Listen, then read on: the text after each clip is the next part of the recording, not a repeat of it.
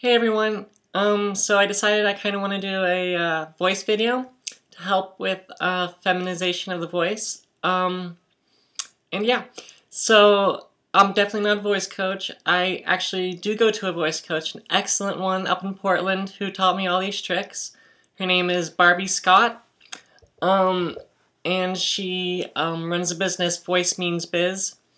She's awesome, love her, and she definitely helped with my voice.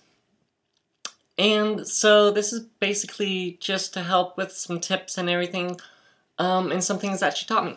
But I would definitely advise going to a voice coach if you can. I know they're kind of expensive, but it really does help. But also there are some great videos here on YouTube, so yeah. And now I'm going to show you what my voice sounded like before I had voice coaching and training, and I hate this part. But okay, here we go.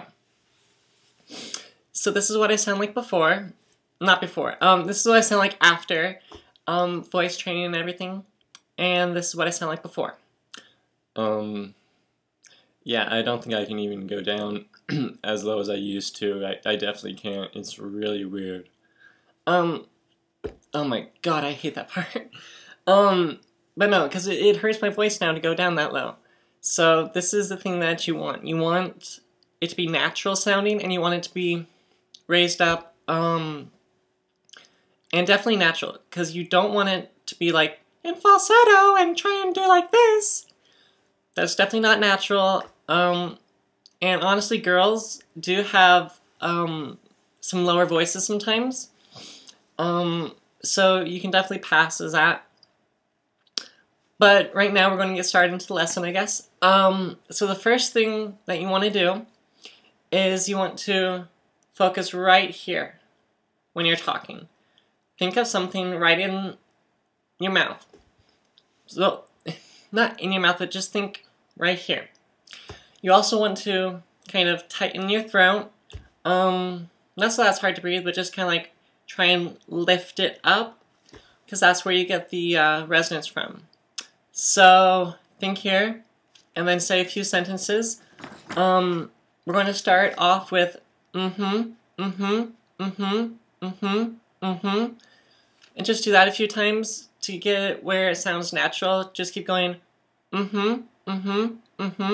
focusing on right here, this little area. Focusing mainly on that. That's where you want the sound to come out. You want to feel a slight vibration, but definitely more in the front area, not in the back of your throat. And so once you have and just try to make it so you're thinking a higher resonant sound. Again, natural, you want natural, and I do recommend, like, if you have an iPhone or something, voice memos work awesome to help give you some feedback. So after you say you're going to transition into meow, into meow, meow, meow, meow.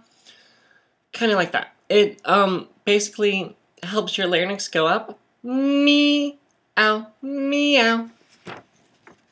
It's kind of hard for me now since I do have my voice right where I have it. Is really natural, and that's where you want it to be again. But when you're first starting out, you want to start with these practices, because they help raise your larynx up, and the more you can get your larynx to be raised up, the better. Basically, larynx, if you didn't know, is where your Adam's apple is. Girls and guys have it. Girls, genetic girls is just less pronounced, and already stationed up at the top. Theirs is already up there, and it hasn't ever dropped. So yeah, voice lessons take a lot of work though. It's very hard. Okay, so after you do meow, meow, meow, meow, meow. then you're going to transition to Mia. Mia drove all day. Mia drove all day. Mia drove all day. Try and do that with some of those sentences. Also, Mia arrived at 9. Mia emailed Amber. Those sentences kind of just that the M at the beginning helps to keep your larynx up. And again, you want to start with meow, meow. Mia drove all day. Mia drove all day. That's basically the first lesson. It takes some practice, and you should definitely be practicing, but don't overwork your voice, because then that definitely does more harm than it does good. So yeah, that's basically most of it. Again, main thing in this lesson is to keep your larynx raised up and to talk in a natural tone, basically. But again, keep that larynx up, your Adam's apple up.